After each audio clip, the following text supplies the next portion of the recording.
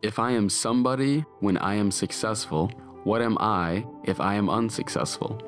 I can look back and say, I could have been polishing my unused endowments like trophies.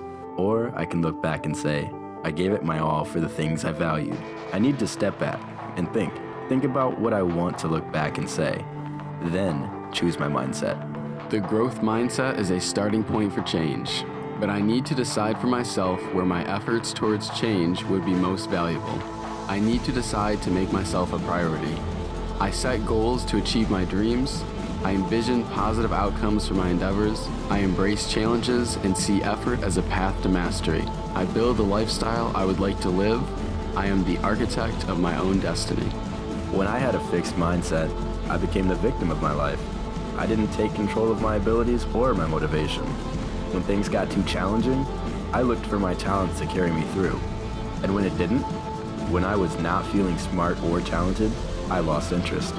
And then I said to myself, well then, what else could I have done? Embody a growth mindset.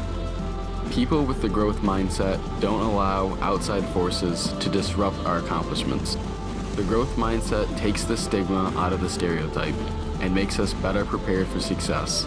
We don't believe in permanent mediocrity, and if we are behind, well then we'll work harder, seek help, and try to catch up. Many growth-minded people didn't even plan to go to the top. They got there as a result of doing what they love. It's ironic.